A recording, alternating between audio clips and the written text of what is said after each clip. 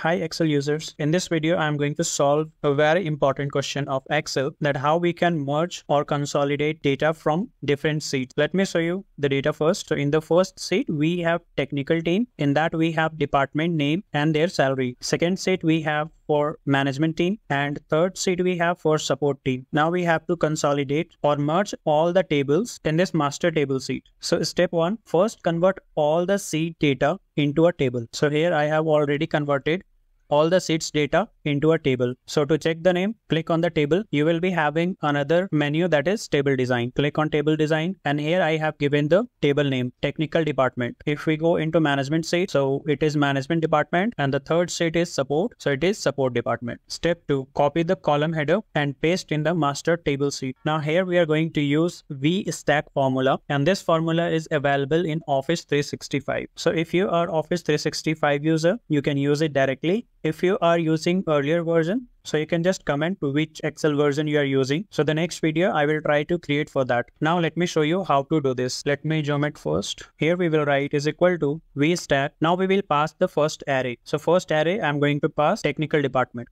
comma. Second array we have management department, and third array we have support department.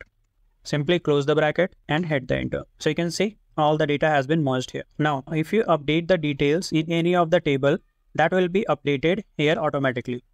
Let me show you. Let's suppose I am adding one more row in support table.